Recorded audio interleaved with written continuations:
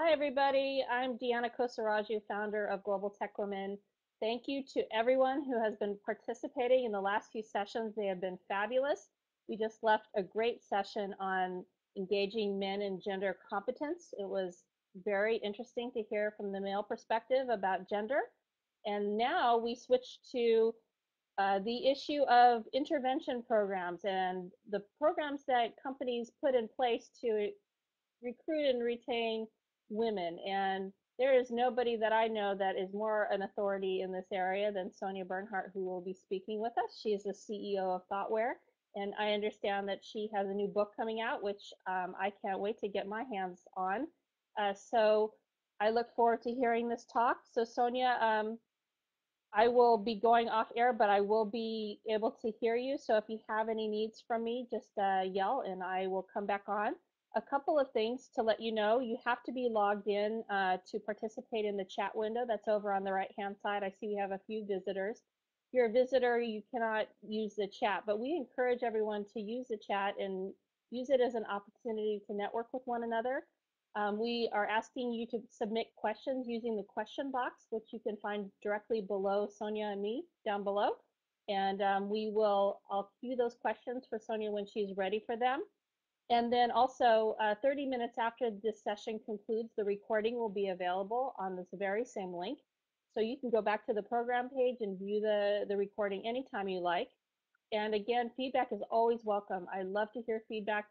If you come up with an idea or a suggestion, email me at deanna@globaltechwomen.com, tweet it, put it on our amazing Facebook group with our very active Facebook community. We have engaging conversations daily on various topics of interest for women in tech around the world. So with that, I'm going to hand it over to Sonja.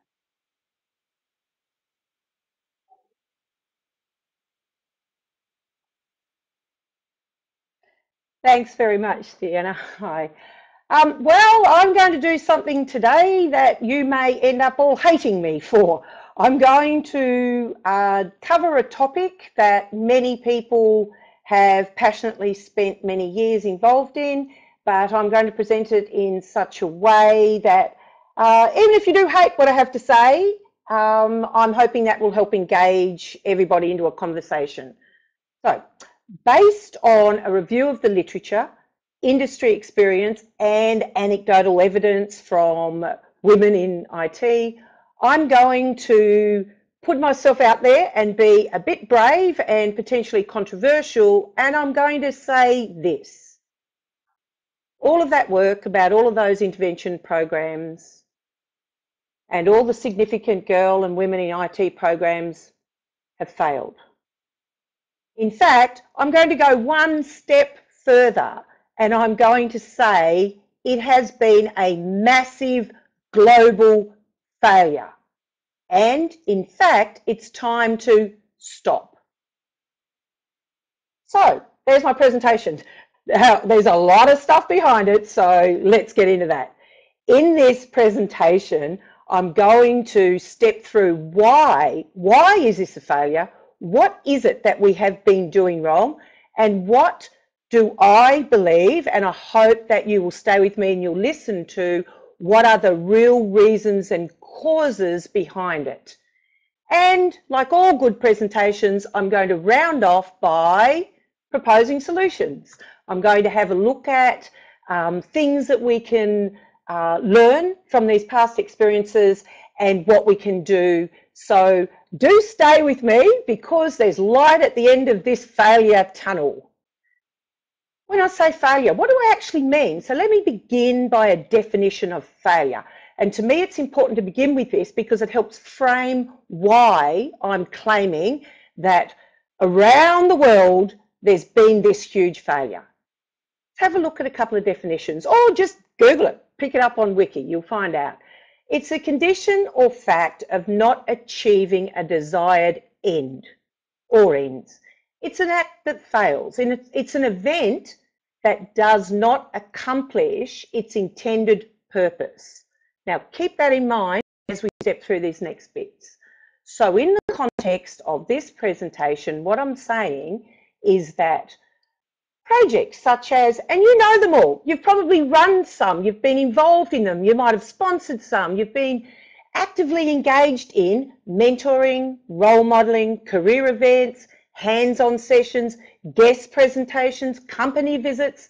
You know these have been run all around the world in an attempt to not only stem the decline in enrolments of girls in ICT studies, but to look at overall improving the statistics and the numbers of females that have undertaken technology and often science careers.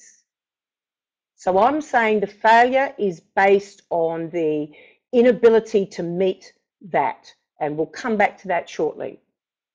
Let's have a look at who has got involved in these things.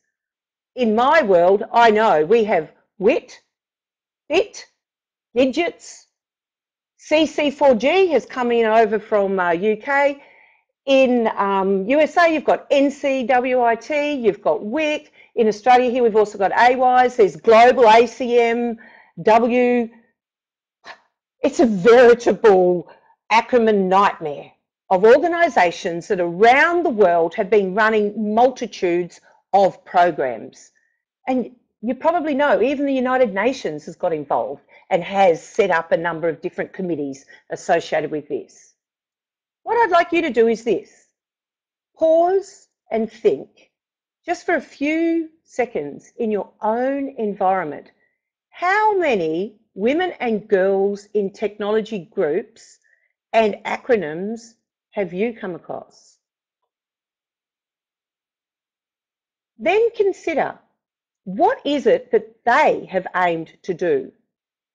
Think about what they stand for, and then re-look at that in the light of facing the reality of what we all know and has been extremely well documented, and that's this, that over time, in particular, over the last couple of decades, the number of girls and women in technology has declined. There has been a rapid decline over time. There's the failure. That fact means that all of those groups, all of those governments, all of those corporations, all of those passionate people that wanted to make a difference have failed. The decline has not stemmed. In actual fact, it's got worse. You know, those of you amongst the audience that are researchers, you can lay your hands on those statistics. And in fact, I probably read them in part of my book. I covered heaps and heaps of those statistics. No activity to date has actually revealed the secret. And that's what everybody's been looking for. What is the secret of attraction, promotion, and retention strategies? And what are the actions that we need to undertake? I wonder if I can pop in and ask a question, because somebody has just posted a fabulous question here, and I've got the answer to that too. And the question is, I wonder if there would have been fewer women in tech if those organisations hadn't been in place. Thank you, Karen. That's exactly the question to ask. And in fact, there's a case for saying that perhaps the interference via the intervention programs is what's caused the decline. Who knows? There's a lot of research on it, and when we get to the end, I've got some recommendations about how we can deal with that. But do keep that in mind as well, because one thing I discovered when I was doing my, I'm not an academic. I run a software development house, and I've been passionately involved. You might have seen I have a bit of passion in the topic. I've been passionately involved in this for over 20 years. But when I knew I needed to write this book, I needed to get into the researchers' world. And I've referenced over 470 reference works. And one thing, Karen, that I found in that research is there's a very, very close tie between when this issue was first identified and the rushing to set up these industry associations and groups to deal with the issue, and then the decline got worse. So there is potentially a case to say that we, those of us that have passionately and really worked hard and voluntarily put our hearts and minds into this have caused the situation. And that's where I want to go further with this presentation. So thanks for the question, Karen. I know, like you and like I've just talked about, that we've all been engaged in these programs. Therefore, my statement of this failure is a self-include statement. I'm very known in my country for this active involvement in this area. And it actually, you know, I'm not just going, woohoo, failure. I've put a lot of thought into this. It comes from consideration from a global sphere of influence, and it's crossed a wide area of involvement that spanned over 2 decades, and I've taken into account a lot of impacts and outcomes.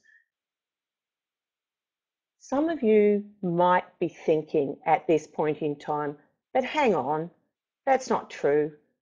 My own daughter or a friend that I know went to one of those career days, and she now has a job in the IT industry. Or you might be thinking, I ran one of those days. It was very successful. Everybody enjoyed it, and we did a survey when we left, and all of those people said they had a great day. However, what I'm going to say to you is this. When you look at that more closely, you will see that whilst each program and project may have its own merit and success at a local level, such as those results of the good feel at the end of the day, there has not been any positive statistical improvement on the stemming decline.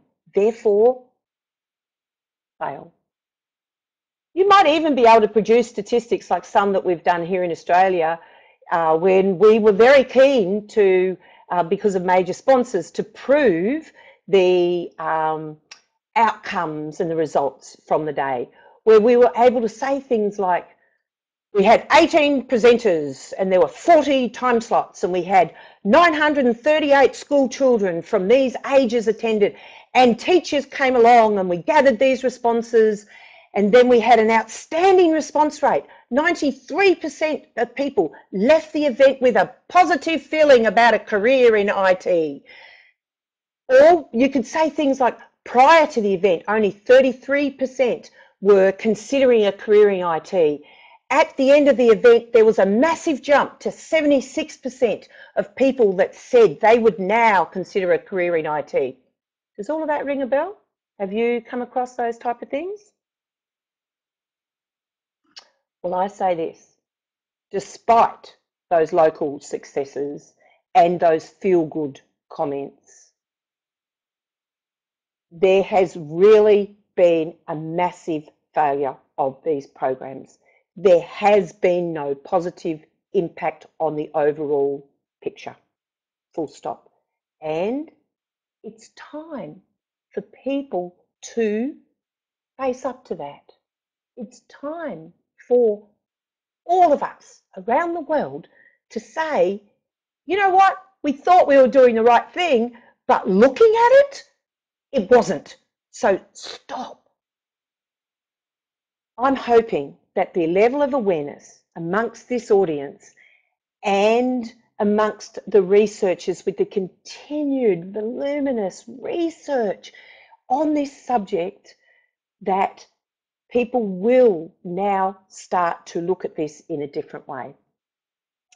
And I'm going to show you some different ways. In fact, speaking of research, let me point out another thing that I've found very interesting in the research.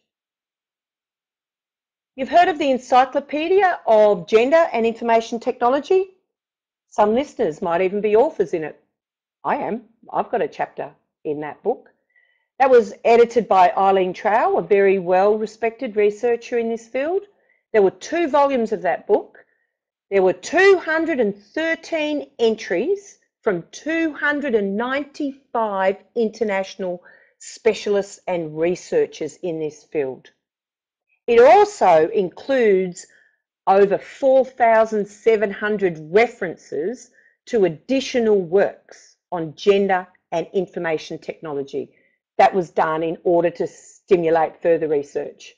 I know in my book I've referenced 470 additional researchers, and that was a lot of work. 4,700 is like astronomical amount. However, I'm saying that the existence of even just that encyclopedia alone and the amount of input people have had to that is objective proof that we have a real issue.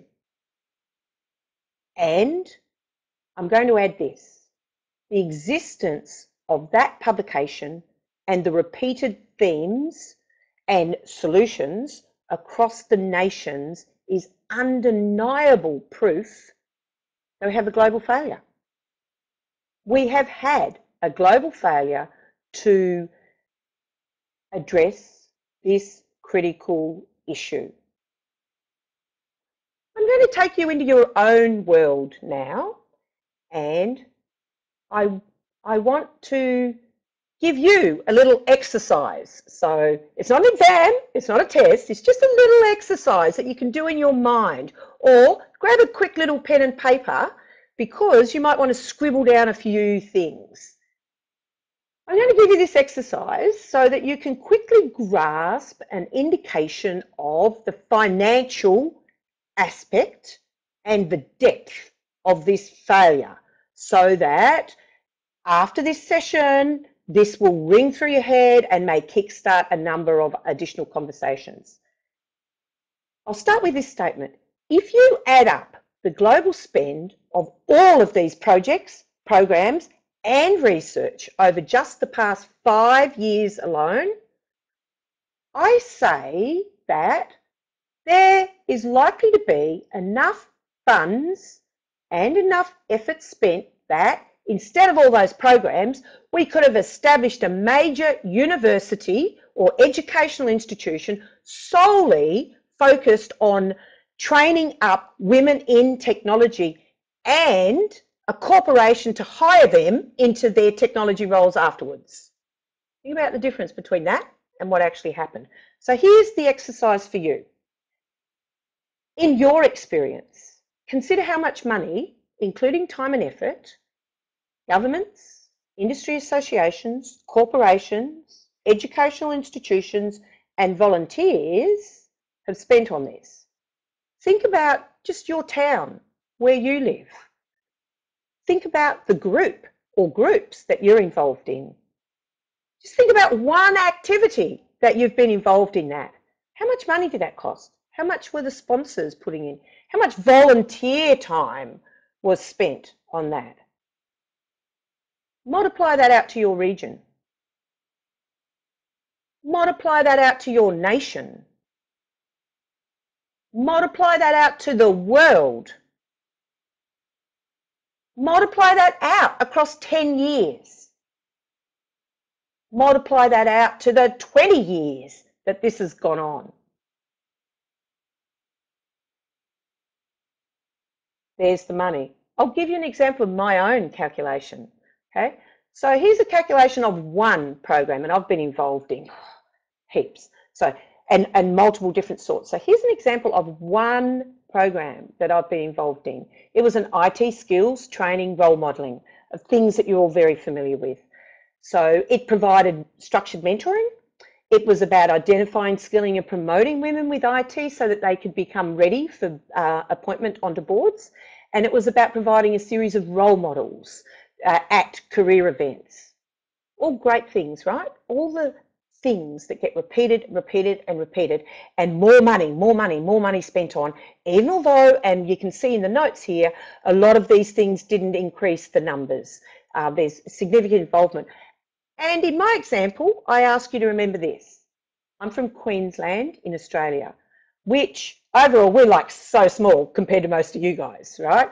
So we have, for example, in this, this one I'm going to step through for you, at that time, Queensland only had a population of 4 million people, okay? So that activity, we attracted 1,600 participants. We had over 100 involved in the mentoring. We had almost 400 on the board readiness, and we conducted role modelling to 1,200 young girls. We reached beyond the city into the regions and the rural areas, which is often another aim of these programs. Let's get beyond the city, let's go out into the regions. We built tools, we left behind tools for people to use, a structured mentoring kit, video tools, etc. Lots of things. In that program, we actually spent only $150,000, but you need to remember we're small, so in your area, that might be $1.5 million. And that was for those 4 projects.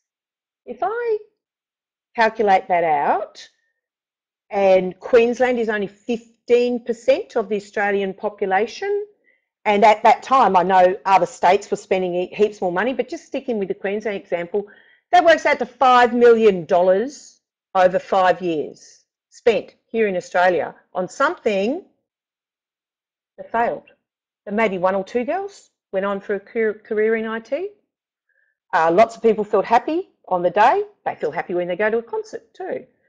So that's a bit of an example. I'll give you another one at an extreme end while you're scribbling down your own examples. Those of you from the UK, you know about the UKRC. When funding was cut to UK Resource Centre in 2011, it was identified that £2.5 million was the annual funding given to that one group to assist with women in IT. See what I mean about huge statistically number-wise? And I notice I'm I've got so much more to say. I'm partway through. I must move on. I've laboured the point too much. I think you get the idea that there's a significant amount of wasted money that nobody's quantified, but you, starting from your own area, can quantify it. And in the end, we're talking billions of dollars around the world has been spent on this that has failed. And then we've got indirect costs as well. So I'll just jump ahead a little bit. So I'd like to take that failure situation and present it to you this way.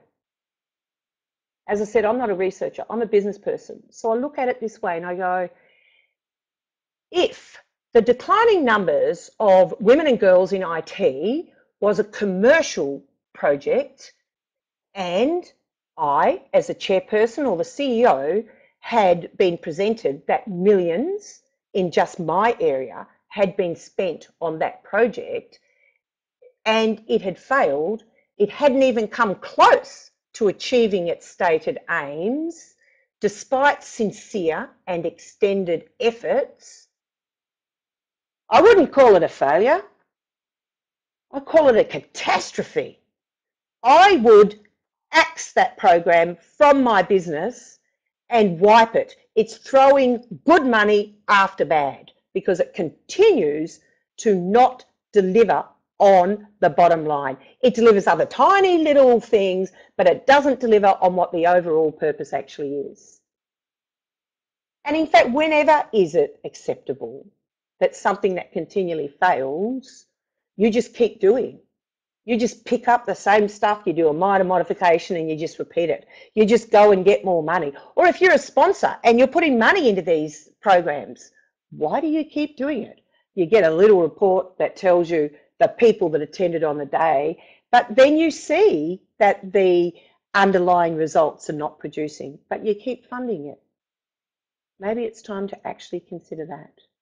Maybe it's time to, it's not about blaming the people, it's about what it is that we're doing, because it is year after year, country after country that this is occurring in.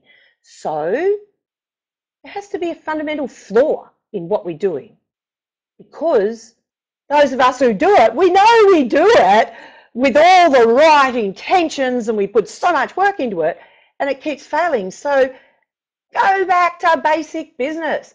It's fundamentally flawed. So let's have a look at where we can go with that.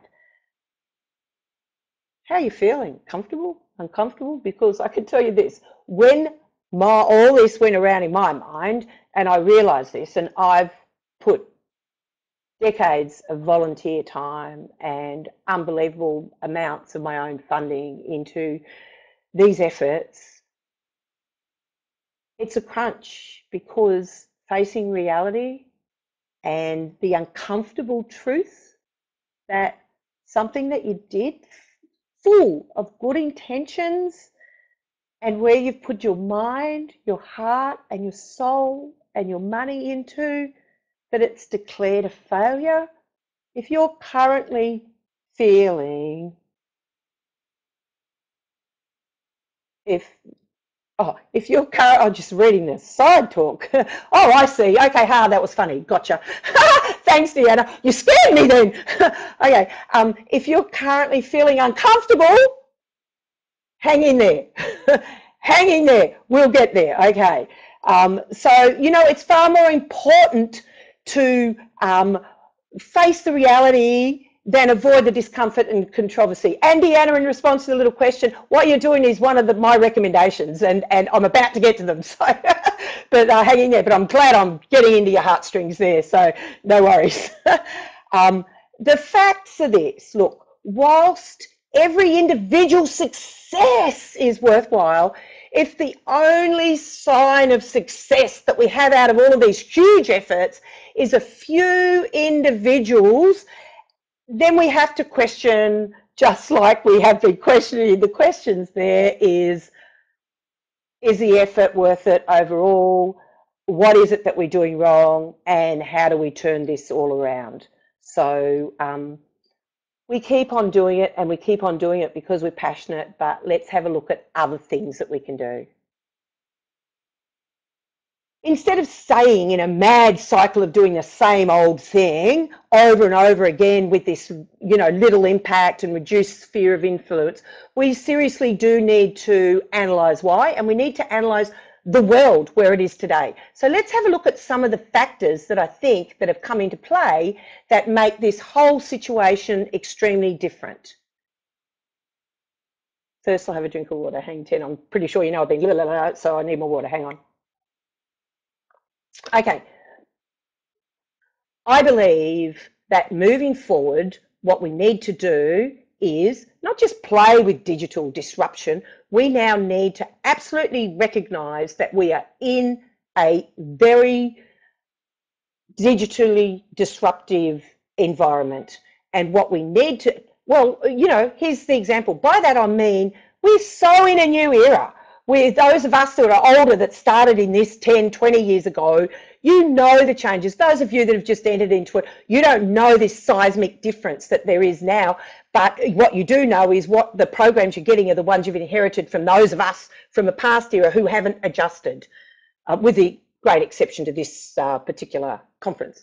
So this new era that we're in, and this, every Facebook post, every tweet, every Pinterest, every meme, every Instagram upload, Tumblr share, Dig, YouTube, Hangouts, crowdsourcing projects, and social media groups and communities can make a difference. So social media has grown from the early days of just basic connection through to conferences such as this one, through to extremes such as these extremes that you've probably heard of. And these are extremes that have been supercharged by social tools. And we need to supercharge the women in IT issue. And social tools is one way to do it. Here are these extremes. The Arab Spring. You're probably all across it, about it. The initial one in 2011, where the whole government was overthrown, and triggers for that were the social networks that sprang up as a source of news and a means for people to gather and to get together and to ignite social change. Similarly, in Pacific Islands, there is a deregulation of telecommunications that's resulted in a significant digital change there as well. Mobile phones now have become the force of groups and online groups gathering and promoting opinions and debates and coordinating activities. They are the things that we need to start using. I've just got to rush through. I've got so much, and I know I've only got another half hour, and there's some really fabulous points. Hopefully you feel I've already made some fabulous points, but I've got solution points that I want to make at the end. So I'm just going to skip a couple of things. Karen's just asked a question in there. Is your premise that grow the number of women in tech is the goal for all women in IT intervention programs? The real answer to that is only each of the individual programs can tell you what their overall goals were. The majority of ones that you can access via websites, etc., tend to all have an underlying statement about the state of the rapid decline of girls and women in IT, and it's about overall improving that. But it's a good question to answer, Karen, because it actually almost segues me into one of the reasons why I think things have been dealt with and resulted in failures is a fundamental flaw in the way that it's been thought about, and we will come with that. And another valuable point's just been posted in the chat there, that what people say and what they actually do are often two different things. And I totally agree. How many times have you been to events where the majority of people there are the middle layer? They're the lawyers or the business people or the recruiters, and that it doesn't actually deal with the grassroots that these organisations are saying that they're actually trying to get to. And therefore, we've got a whole heap more funds that have been spent on stuff that's not getting to the grassroots. So I deal with a lot of that in my upcoming book, which I'll just give you a little bit about towards the end. Okay, the point about that whole digital disruption thing is that it's all around us and it's significant, and we need to get into it a whole lot more than even just using tools here for a fabulous conference such as this one. And look, don't get me wrong, please. I'm not saying that people are not using tools at the moment. I'm fully aware that we've got a multitude of subcultures. Like, I don't know, but do you know there's Twitter groups that are based on platforms such as the Linux Chicks in Peru or the Web Girls. There's communities based on geography or ethnicity. You've probably all heard of the Black Girls Code. There's Latinas in computing. There's girls in tech in New York City. You know, there's groups based on the stage of life, such as Geek Girl Coffees, which is the students. There's Tech Girls, there's Teen Tech Girls. There's so many that have sprung up that are using technology. I just think that there's a heap of other ways to tap into it that are even smarter, that'll give us that Arab Spring and the digital revolution in the Pacific Islands instead of just a little bit. So I'm just saying that the pervasiveness of it, in fact, I'll lean forward and quietly say this to you. I actually firmly believe this, that it's time for the traditional women and girl in IT groups to close down. I actually think that the old, overstructured, formalised, traditional groups need to stop and give way to the new formation that have grown from the grassroots themselves. I actually think it's time to toss away the past approaches and move forward. So that's a little bit about moving forward, but what have we been doing wrong? I told you I'd address that issue, so let's have a look. We know for decades we've all been worried about this, and we know that there's been so much research and everything done with it.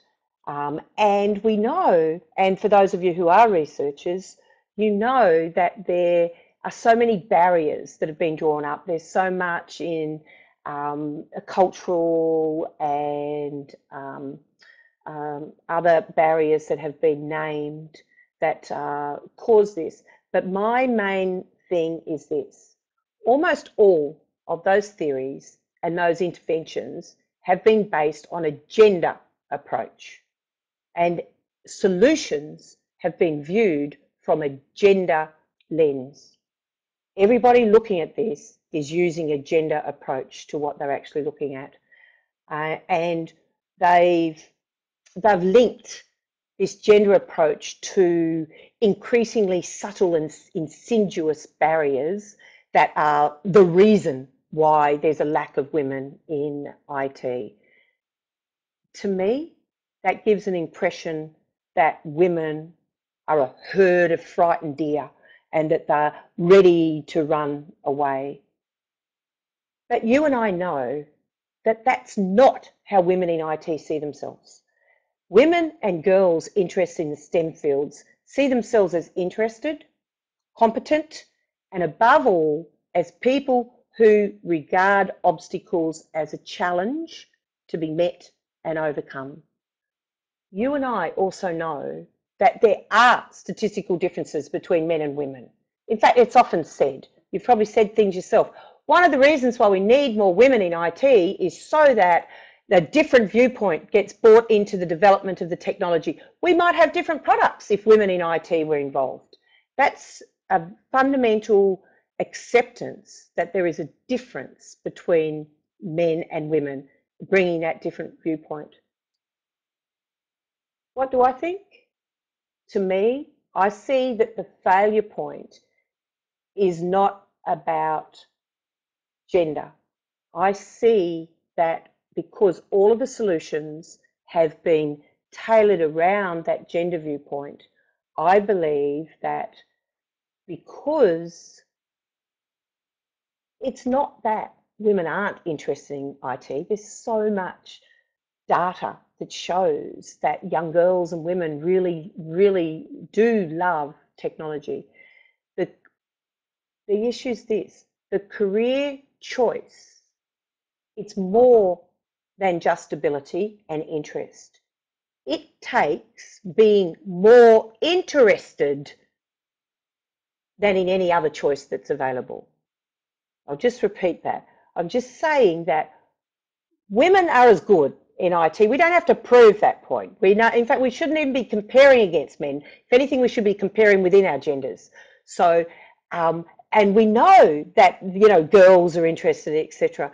And they'll have some kind of interest. But the pulling point here is they're interested in lots of things.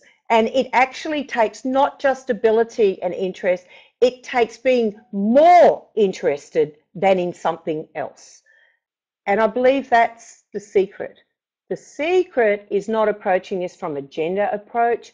It's about approaching it from not telling girls how much we enjoy IT.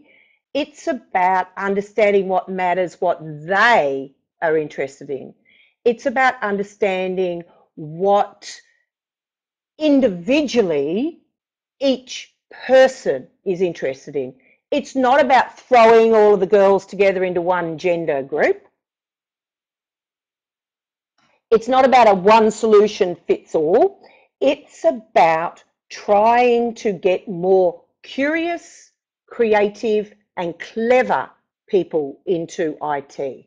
It's not about getting more girls into IT. Lots of women that are already in IT really don't like being marginalised by being put in a women's group. And if the approach is more about curious, creative and clever, that helps to get around that kind of issue. Still got to jump, I'm still... Sorry, I've been talking too much. Hope I haven't been driving you crazy. Oh, actually, I'm not doing too bad. I'm getting somewhere towards the end, which is really good. Okay. I'll just repeat that in other words. A fundamental solution, I believe, to the issue is women are unique individuals. It's by promoting the idea that it's the individual who matters. It's the individual who thinks and has the talent. That kind of approach will also mean that one day people will be judged as individuals on their own merits, not according to prejudice based on gender or ethnicity. It's not up to us to decide what other people should be interested in. You know, I've spent decades doing that and it hasn't worked. You know, just because I love it doesn't mean everybody else is going to. It doesn't mean I can push it onto other people. But it is up to us to do what we can to empower individuals,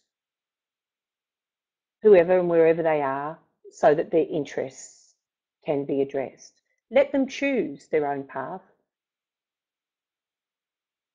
What I'm going to do is actually lead into some recommendations. First, I'll just summarise those key points that I've made, and I'll summarise and lead into a few recommendations. Okay, so I've covered a few kind of topics there, but they are all linked, and they're linked brilliantly together in my book. So these are them. For decades, governments, researchers, and traditional industry associations and groups have A, identified that there's a problem, B, banded together to act and implement solutions. The vast majority of those solutions have been designed from a gender viewing lens, which in itself may have meant the people you're trying to get to, you don't get to, because they don't want to be marginalised in that way. Two, we're in an era of digital disruption and pervasive social media tools that we should be tapping into.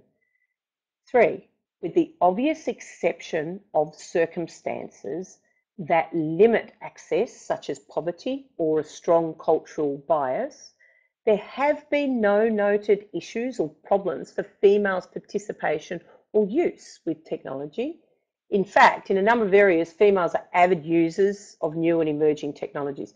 But this issue is not about using technology. This issue is about creating, being the creators, being the curious, creative designers and the clever people behind the technology. Number four, women, and very specifically in relation to IT, women should be viewed as individuals, not as a collective gender group or as a one solution fits all. Okay, so are you all with me? Because if you are, I'm going to drop down to a couple of, in fact, I'm just going to give you two primary recommendations. In my book, which actually does come out this month, it's IGI Publishing, so you can Google it. It's called Women in IT in the New Social Era. I present these primary high-level recommendations, but I include 35 detailed recommendations that are structured around this new approach. I even propose a new model for how, well, a model that, you know, builds on previous models, but it's done in a totally different three-dimensional kind of way. So here we go. Recommendation number one. And I started with recommendation number one. Guess what it is? Stop. Stop reinventing past intervention programs. Stop bringing historical viewpoints and issues into today's world. Stop viewing the issue through a gender or a social lens that actually all that really does to me is it just sees an individual as putty, moulded by the world.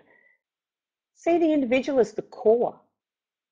Stop pushing your solutions and let individuals and society organically evolve their solutions, as is what's starting to happen through a whole heap of social media things that are occurring. And what does that shift mean? Well, to me, that means our underlying statement, we need to encourage more women, we need to change that to become, we need to engage more curious, creative and clever people in IT. Focus on the individual interests. Treat people as the individuals and unique selves. My second recommendation, it's pretty simple. It's equally as simple. It's probably ironic because it's don't stop. It's an enthusiastic, continue to be passionate and inspired, but in so doing, recognise that the world is changing and it's far more rapidly than ever before. We need to shift our methods and our approaches to those that now belong in our new tectonically changing world that we now inhabit. Embrace all of these technologies and collaborate using the tools and the platforms such as what we're doing here, and use that to build new models. Build things and activities that incorporate crowdsourcing, open innovation, transparency, co-creation, collaboration, and they are the areas that I've done in details in my discussions. And oh, one other thing, something that you've all been waiting for. I'm finished. Questions?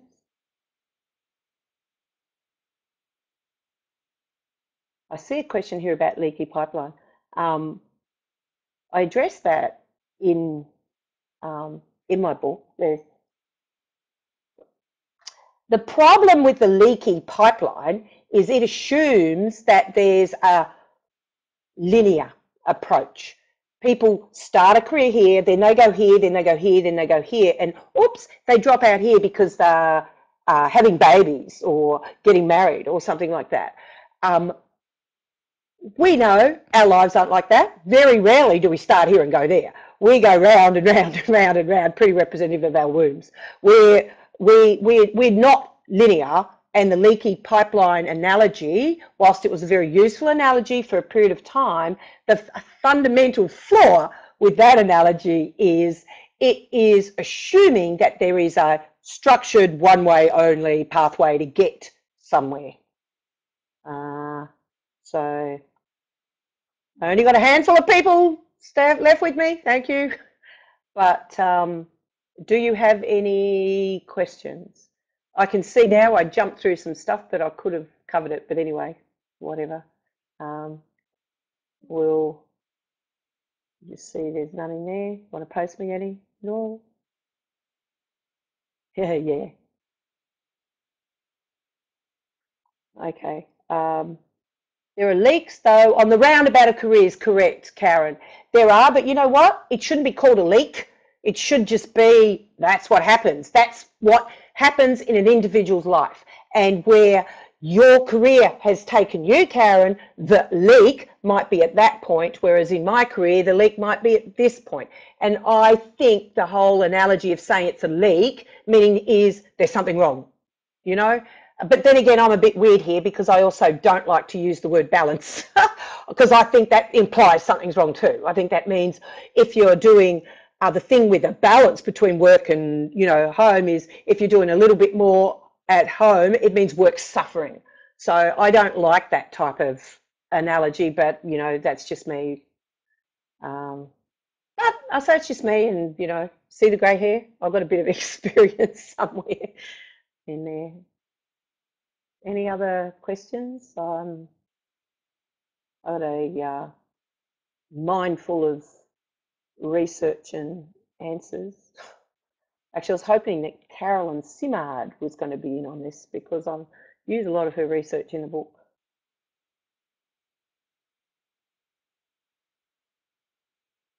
Okay, that must be sort of,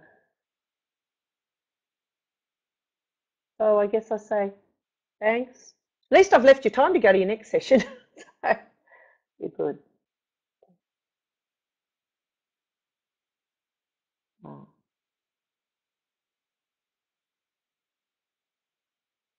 See if I missed any.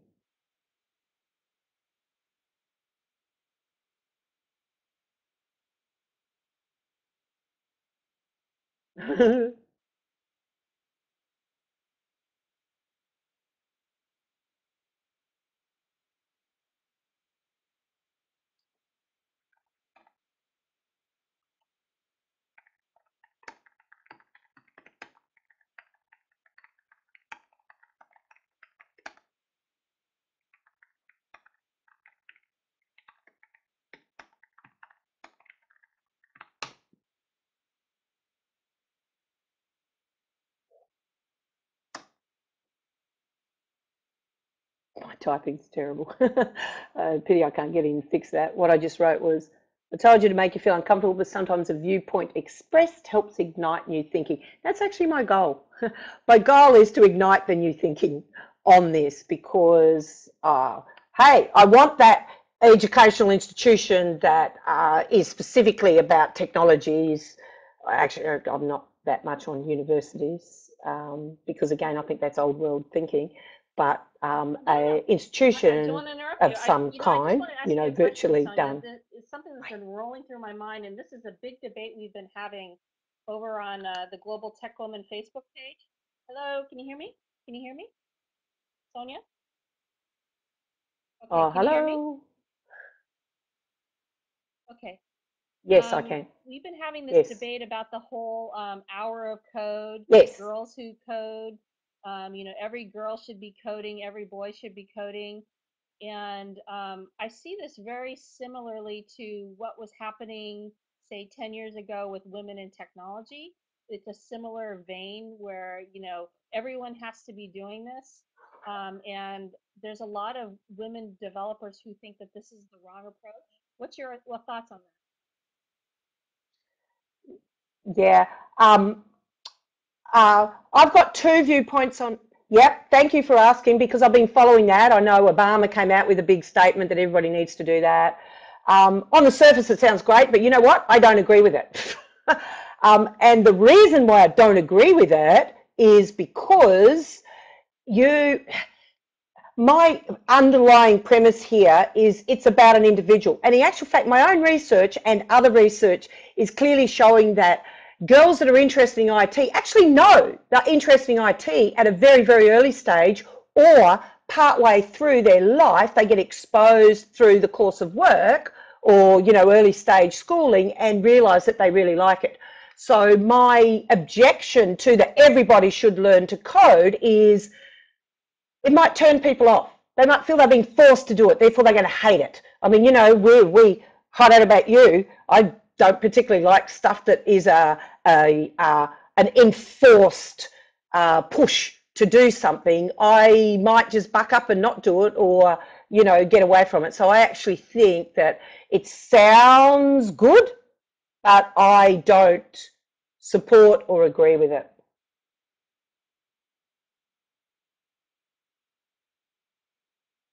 Where did we go? Did that get captured? Oh, okay. So I guess this has been a fascinating talk, and Charlotte had to get ready for her presentation, but she came on there and she said, "Wow, what an amazing conversation we were having over there." So I think it's the beginning, and I'm really glad that your book is coming out because I think that we need to get real with ourselves about where we're at with women in technology. I've worked for organizations that really became just the recruiting vehicle because, the multinationals had a recruiting number that they had to hit, and that was considered quote unquote a success. But then, after years of watching these girls go through university and then they would go work for that company, I would never see them again. And then after a few years, they drop. So, we just never did anything to address that pipeline at all. Yeah. Yeah, I really like what you just said. It's time to get real about this issue. We should make that a slogan because it is very, very, and ultimately that's my message. My message is stop hanging on to your hopes and dreams and the old way you used to do it, and let's get real about it. I'm not saying there's no issue. I'm not saying don't do anything at all. I'm just saying let's get real about it and go back to the drawing board, which I know a lot of people hate that, but we've got a wonderful new technology drawing board to go back to. And I tell you, honestly, I should reveal to you some of my recommendations. Like I've got some incredibly awesome recommendations in my book that when it went under the double-blind peer review, they wrote back and said this book has to be published. It has to be published because it's saying things that has never been said before. And I've got a couple that So I think when we all have significantly access to your book, I think use we the should old make it information, but in a we have a brand virtual new book way. club that we do every month. I think that this should be one of the books, and we should invite all of our friends that are in this space and have a discussion about this. I would Yep. really be interested in hearing the thoughts of, there's a number of people we have to invite to have a conversation about this, and I would love to hold that.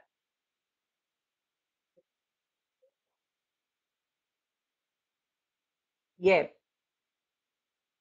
Yep. Now, to do that, what I'd need to do is, because it's a disgusting price, it's $195 a book, because it's, done as a reference book. Yeah, I know. But what I do is, once it's published, I've got permission to give like the Okay, recommendations. deal. I could give a couple of the chapters and the recommendations to your book club to look at that. and Yeah, yeah, to go and through it. Yeah, yeah, when because it's you're targeting bootstrapping, universities like and we're talking governments about and this new wave researchers. of, really addressing the Yeah, problem, and because people can't libraries. afford it because we're making no money because there's no corporate sponsors because we're trying to do the right thing, right? Oh, I know. Oh, Yeah, there you I go. know that. Exactly, exactly. No, I know that, but that's fine because I've got all the material Okay, and I just have to wait till they've got it, And I've already asked them, I've already asked for permission to, provide some of it. cool. I've Okay, drawn all up a right. So what we gorgeous have to do three-dimensional to get model back to together, we explain have it to as well. come So I can give you together and that get and this the set up. conclusions, Anyone recommendations, who's and watching chapter the recording summaries. and anyone who's watched this session, if you're interested, sign up for our book club, sign up for our newsletter, and we'll get this on the Yep, calendar, sure. Sonja. Thank Yeah. you so much. This has been this session. I could talk about this stuff for days. I mean, this is my passion too. So Yeah, no I worries. Thanks. appreciate all the Thanks. thought and effort that you're doing to really make this possible. So thank you so much. All right, everybody, we're going to hang up now because we have to get over to our next session. But I hope you enjoyed Thank this, you. and I hope Thank if you're you. watching the Bye. recording, you get out as much out of this as we did. And I look forward to seeing you at future sessions. Take care, everybody.